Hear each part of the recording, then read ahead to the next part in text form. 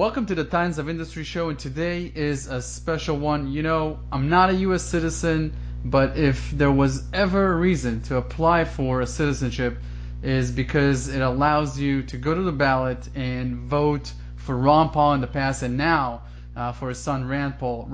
Dr. Ron Paul is 82 years old, but as you can see, he's not hanging his jersey anytime soon. Very active on all fronts. He's been in Congress since 1976 up until 2013 with very few breaks in between, all for the state of Texas, where I happen to be at the moment myself. 3 times he ran for president, 1988, 2008, and 2012.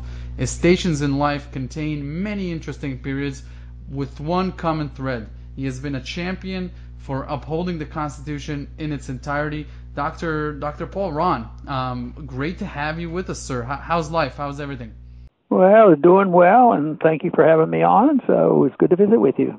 My first question to you is one which I've never asked anyone else, but it seems to fit like a glove in this case. In today's America, for the past 30 to 60 years here, since the World War II, there's a grand move away from the Constitution, away from limited government, away from freedom of speech, away from gun rights, from gold ownership, from any principles that were brought about by the founding fathers. You've lived in this democracy your entire life. You've been in the minority that wants to preserve this all throughout your life. Is democracy the best solution for, at least in my estimation, 20 million Americans who want to live by the Constitution? And how is it to see this change going through your life and not be able to convince voters or citizens that they're forking away their natural rights and allowing government to have more control over their lives? Well, when I think in those terms, some days are better than others, because I like to think of myself as an optimist that we're making progress. Actually, I date some of our problems either further back, because there were significant changes made in 1913 when they introduced the notions of the universal income tax, and then also the Federal Reserve System inflating the currency, and us accepting this obligation that we should be the policemen of the world. But after World War II, certainly I think that is a period of time when things were changing rapidly, and ever since. And that was, the realization that the welfare state was also introduced, in the 30s, and that we were totally dependent on it.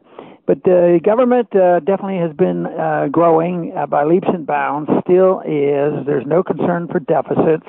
There's no concern for the size of government, whether you have Republicans or Democrats. It's always more spending, even with some minor changes that have been beneficial with this administration, with taxes and regulations, not on the front of spending money. There's too many proposals for new money, which means they still endorse this Keynesian notion that deficits don't matter, and we don't have to worry about it as long as we can maintain central banking, and people believe in the dollar and they believe in us as the protector of the world. They will accept us, and they have accepted us at face value, and we get away with it. But we're not getting away with it much longer. I think the real problem that we're facing today, why people are so angry and upset, is I think whether they know it consciously or subconsciously, they know there's something seriously wrong, so they get to blaming, and it becomes a personality fight and a fight over power. But the truth is I believe we live at a time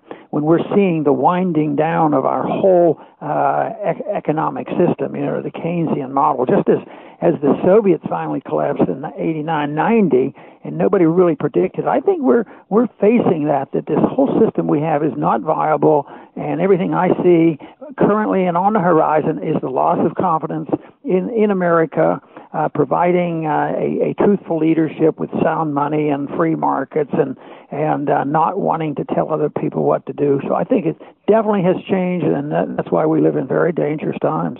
Now, this plays into my next question, because the middle class points a finger at multinational corporations and U.S. political leaders for the downside of globalization, for outsourcing manufacturing, for going on, war after war in the 20th century and in the 21st, and in this move to suck dry all of the middle class by outsourcing to slave labor countries and basically creating a wealth effect for multinational corporations, expanding the empire, but obviously shrinking the wealth owned by the citizenry. I have basically two questions with regards to this. If U.S. companies, such as the car manufacturers, the clothing brands, the industrial businesses, all the other sectors which have operations in the Far East, in Central America, and Africa, if they weren't the ones initiating and leading this globalist agenda to boost their margins by keeping the headquarters in first world countries and putting everything else in the third world, won't the Europeans have done it anyways? Wouldn't this have happened with or without U.S. policies opening borders? Well, I think so, but I think everything is driven by, ideas. They wouldn't do well if they didn't come around to accepting some of the basic principles that made our country great, and that is sound money, limited government, free market, setting of interest rates and property rights and contracts. If they accept that, yes, because what we have done to ourselves is undermine that system that has made us great. We got rid of a sound currency, and we have the government owning way too much. We reward people who don't work. And if you have a truly free market and a sound world currency, labor and the production of goods and services should be very flexible. It would be similar to what we can do in the United States. We go back and forth and sort things out. But we don't have that. What we have is, and it's related to the monetary system, because what we did, we finagled this thing out of World War II, like you mentioned. Something happened after World War II, and it was really the setting up of the Bretton Woods Agreement, where we got the privilege of maintaining the reserve currency, the dollar, but we cheated all along. We didn't maintain the dollar at $35 an ounce. We just printed, and then we bought into the world. And it was natural. If we could print money and spend it around the world, it's going to be cheaper to buy stuff overseas. So we contributed a lot to our own problems. So we can't say, oh, it's all China's fault because there's an imbalanced trade. And I think what we're seeing now, and which is going to get much, much worse, is the shifting away from the confidence and trust in the dollar.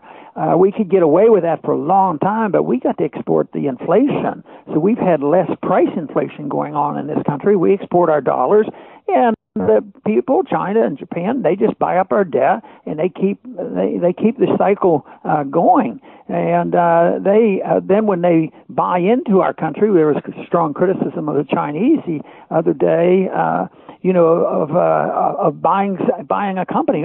We have to prohibit them from doing it. So we have messed up the market economy, and I think we've had the free ride, which is exactly the opposite of what the message we're hearing. It's all those people who are cheating us.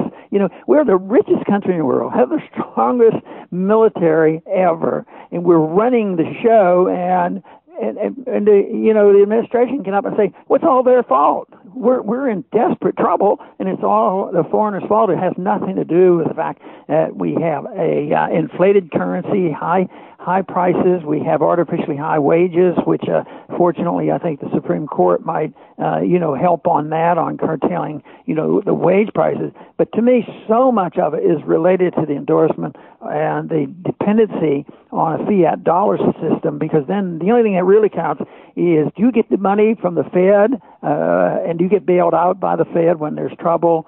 So I think that is a big problem, and that is, of course, what I've worked on for years, is trying to get people's attention on the Federal Reserve, and I think they are paying more attention. I don't think the Fed's nearly as popular today as it was 30 years ago. So, so I want to talk about the day after the U.S. Let's lay the cards on the table real quick and understand that the reserve currency status has allowed government to build a massive debt load, but it is only sustainable, as you say, since the foreign creditors are also playing this game of hot potato.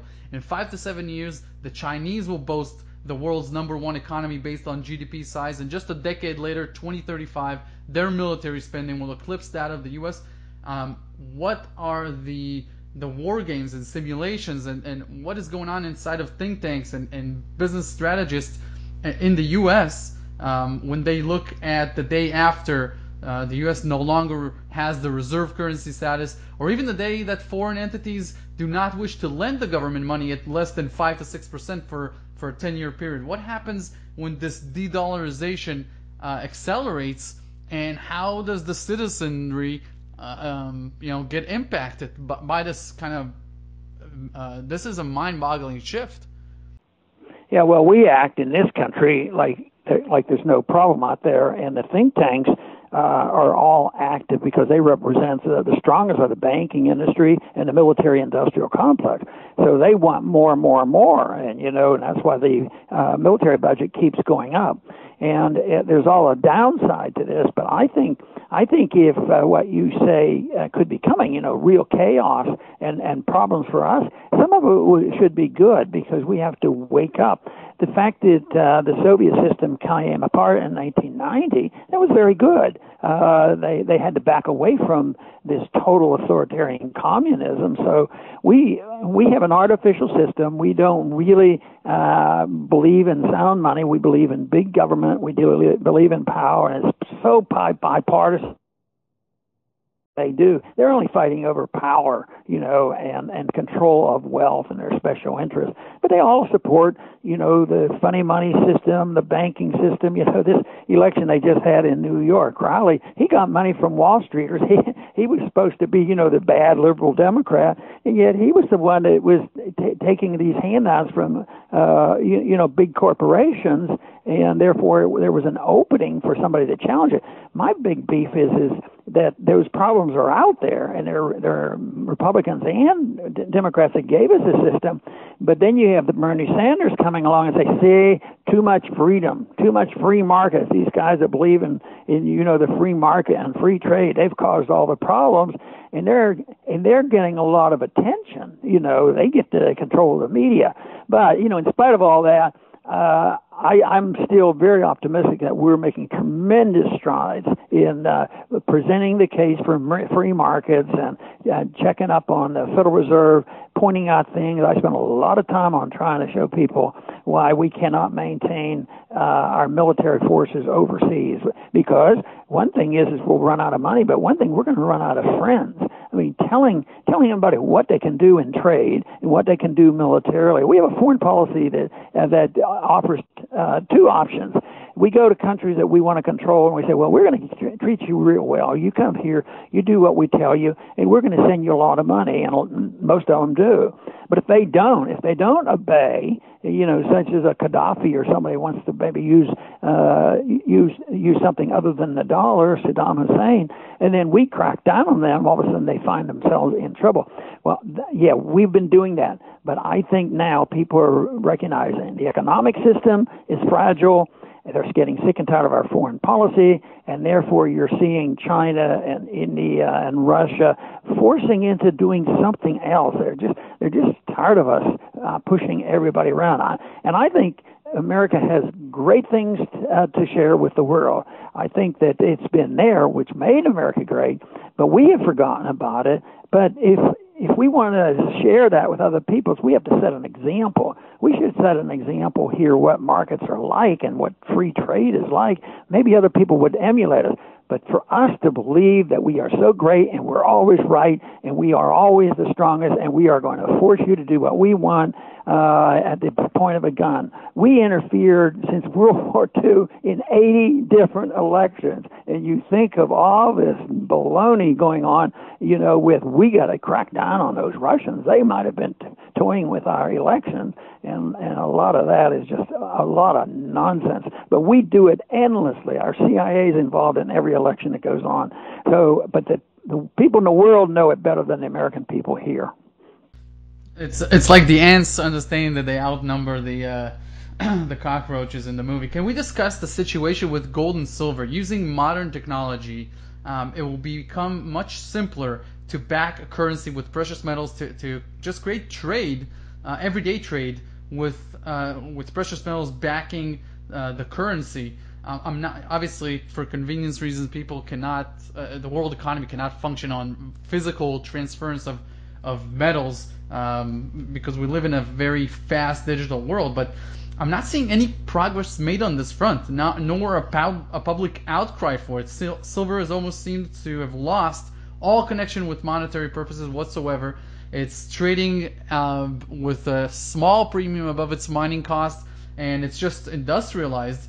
And it looks like there's comfortable trading here, a tad above these mining costs, not for the $10,000 or $20,000 or $50,000 an ounce, which I've been hearing predictions since 2008. Has society reached a point in its development where precious metals are not needed anymore, or is there a great lesson waiting around the corner for all these fiat regimes that do not start to accelerate their backing of currencies by precious metals, or to people who just hold cash hoards and instead of putting them either in short-term debt or stocks or real estate or anything else that is not purely just a fiat currency? Oh, no, it's just a matter of time. If a person understands the necessity of having, something tangible for money, I think that it's just a matter of time that it will happen. You mentioned that silver is priced because of its commercial use, and if it didn't, it wouldn't be money. You have to have a commodity that is useful and sought after, and gold and silver fits that category. But I think that people are already getting ready for this. When it comes to wondering what's going to happen to gold and silver, I think we're sort of like pre-1971 when the whole system broke down, because that was nothing more than a rigged system, but it was easier to rig because we were the only riggers doing it. We were saying we can print money forever, and we would say the dollar's worth $35 an ounce. Well, the market overruled and finally destroyed that. Within 10 years, it hit over $800, trying to find out what the real ratio should be.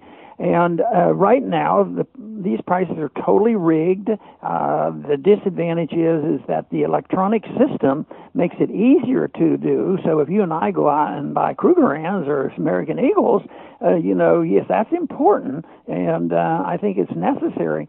But if we think our coins that we just bought, well, logically, they should be doubling in price in 2 years, that sort of thing. But no, not if you have the futures markets and the options market and all the interference that they get involved in. I think our government is involved in the stock market. I think they manipulate that because I think the market, of course, it's not as high as it was at the beginning of the year, but it is still, they manipulate it first by low interest rates, pretending the economy is wonderful, and that's manipulation. But then again, they get in the buying and selling business, so they manipulate the stocks. And just think of the bubble in bonds. Even though the bubble is leaking and interest rates have started to creep up, someday it's going to be known. That's, of course, when they give up on the dollar and interest rates will explode. Then this system comes down.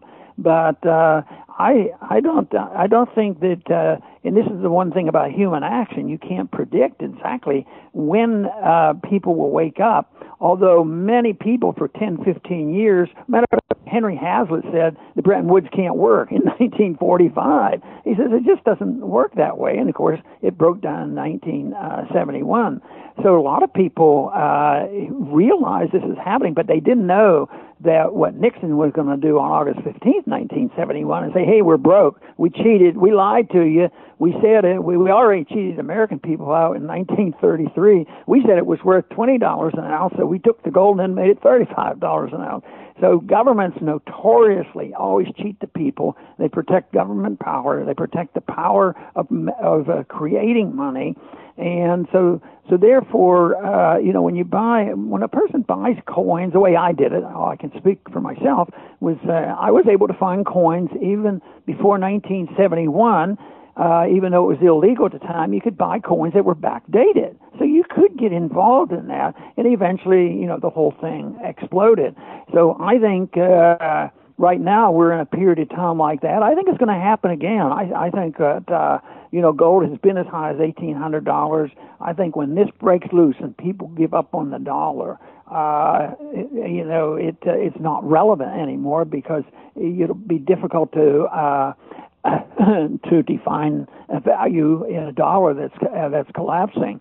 But I think it's all, a government-created mess that we have, but I also believe the market sorts us out. I think there's more people now that understands Austrian economics, and that's what you have to have. You have to have a nucleus of people that can influence, the system later on. Right now, you can't go by the evening news, and you certainly can't go by most of the politicians in Washington, because not only do they not talk about it, they don't have the vaguest idea what's going on. I was on a banking committee. I remember bringing the subject up of gold, and one of the members had been on the banking committee for 20 years. She came up to me, she says, "Ron," she says, "isn't our dollar backed by gold?" I mean, and she was on the banking committee. So there's a lot of conspiracy and a lot of control, but a lot of ignorance too. Interesting. Dr. Paul, I know you're short on time. Let's just touch one last subject. I want to ask you about current events. What is the Trump policy all about? When you take a step back, you look at the vision of where he's trying to steer the country in terms of geopolitical status and economic status, and where he sees the U.S. in 30 years from now, how he's going to prepare under his control what he can. What is going on through his mind? Where is he taking the country? Does he understand many of the things that you and I have talked about? Or is he concerned with something else? Because we're seeing a situation where 25% of the population in the U.S. is hitting retirement, 33% of the country is out of the workforce, and 25% of the population, another 25%, the millennials, are entering the workforce, advancing in the corporate ladder, and we're seeing a huge demographic shift from a baby boomer-driven economy to a millennial-driven economy. But you have all these unfunded liabilities everywhere: Social Security, Medicare, Medicaid. It's a huge melting pot of demographic shift. What's going to happen going forward? How is Trump doing this domestically and foreign? If you can talk about any of these subjects, I'd really appreciate it. Well, if I knew that answer, I might be the only one in the country that understands it, because I think it's too hard to understand, because I don't think we as libertarians think in terms of a basic principle, of personal liberty and no act of aggression against another person, and governments can't do that either. So we come from that principle, and we can figure out everything pretty easily. But the one thing I can say is what he is not. He does not come from that principle of a libertarian position, though he has at times, instincts that says that you should move in this direction. A little less regulations, not a bad idea, and we agree. A little less taxes.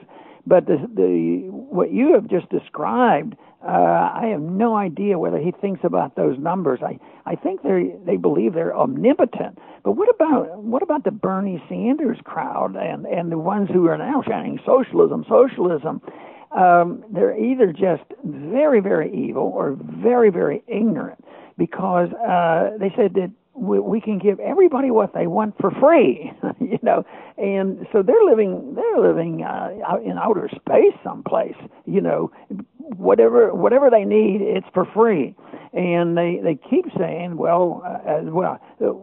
raise taxes or something, but they're not following that. But Trump is in that category. They all fit. They just have a different agenda, because they're all in a way modified interventionists, Keynesian economists who argue the case that a managed economy is a good one. People are smart. We send them to Washington.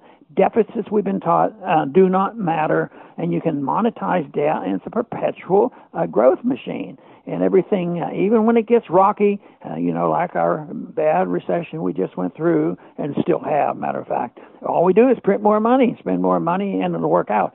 But I think the numbers you recited about young people coming into the workforce and the people retiring and the debt, when you can come up with, $22 trillion national, that's a big deal.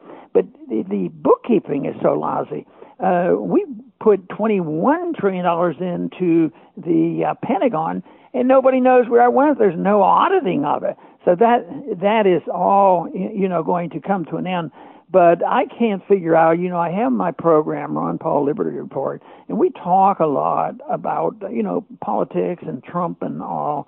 But I actually try very hard not to say, well, Trump is all this. I try to talk about economic policies, and when he does things we like, I liked what he was doing in Korea. It's time we quit this war that wasn't a war, it was a police state, and we've been spending money all these years and we're going broke, so we ought to change that. And then I praise him, for taxes and regulations. But when it comes to an understanding of trade, I don't think he quite gets it. And he has a lot of people in that administration, very wealthy individuals who made a lot of money in this interventionist, inflationary society and system that we have. So they go along, well, in this case, a little bit of protectionism is okay. There'll never be a trade war, and there will never be a retaliation of any significance. So I think the only way I personally understand what he does and what Obama did and all the rest, they're interventionists. They're just of a different stripe, and they want to intervene. They just think, I'm a better intervener than you are. I can run the world better than you can, and I can run the economy better, and I can pick the right people for the Federal Reserve, and I can manage the medical care system. It's not like right now, of course, Trump did something good about Obamacare, but the Republicans have been big leaders. When the Democrats couldn't get things passed, the Republicans passed, government medicine. So to me, it's a battle between intervention, which is authoritarian, and non-intervention, which is for those of us who call ourselves libertarian, and that is people take care of themselves pretty darn well if you just leave them alone. Dr. Ron Paul, it was a pleasure having you on the show. You've seen in your lifetime many changes taking place and have managed to capture both the minds of the young and the elderly voters with your timeless ideas of personal freedom. The website obviously is ronpaullibertyreport.com. Beautiful, great interviews, very in-depth, and we're just happy that you can take the time and spend with us today. Thank you, sir. Thank you. It was nice being with you.